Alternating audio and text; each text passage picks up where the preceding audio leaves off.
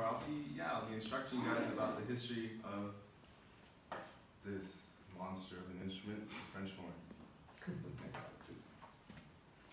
So it all started by people actually getting the horn of an animal, hollowing it out, chopping the side with the tip so you can blow in it, and then they would basically use that horn to like announce when celebrations started, when enemies were coming, and when threats were also coming.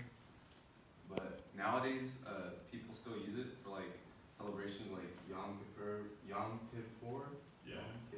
Yom Kippur, which is I think it's a Jewish celebration.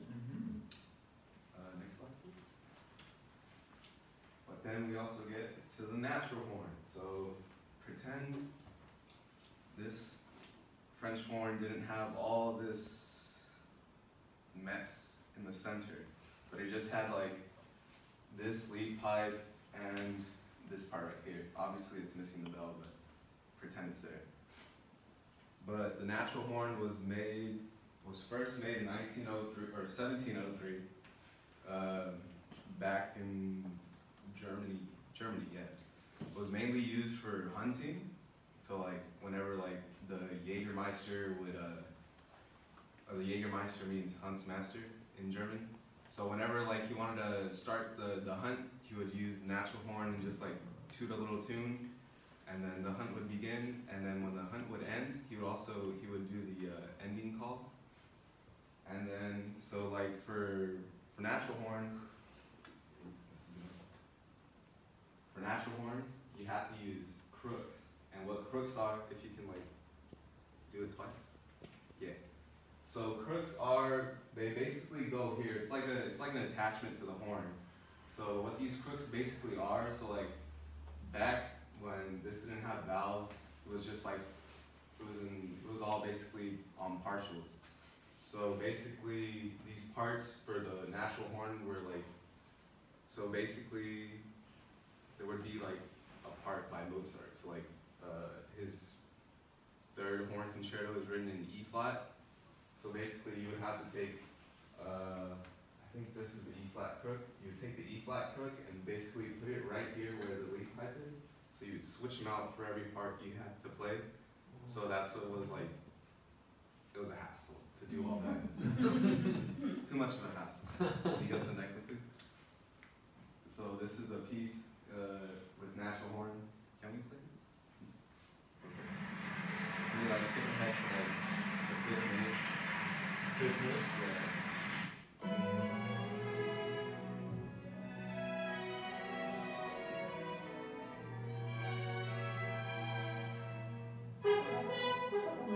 So this is basically him just playing it with just his embouchure and with hand positions too.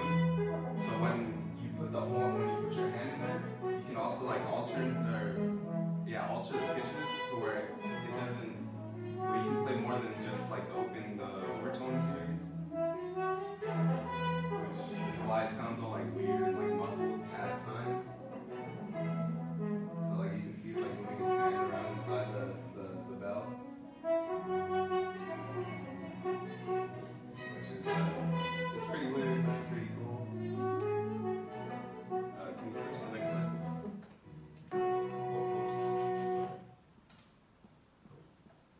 There you go, okay. So now we actually get to the French one, which is actually not French. This is German. Alright, so the design for this is made by Germans. The actual French horn uses pistons. Okay, it uses pistons, and what this uses is rotary valves. So it's like basically just like it just rotates in the casing. But with the French horn, it uses pistons like here on the mellophone. It uses trumpet pistons. But the first French horn, or the first single French horn, was made in 1888 by Heinrich Stozel and Frederick Blumel, or Blum? I can't say the name. But the French horn was made in 1839, but then the first double horn was made in 1897, or the first prototype. after the years it was, you know, basically made better. It had, I know sometimes most double horns have like string linkages like mine does, but then it also has mechanical linkages which doesn't have the string, it's just like full metal.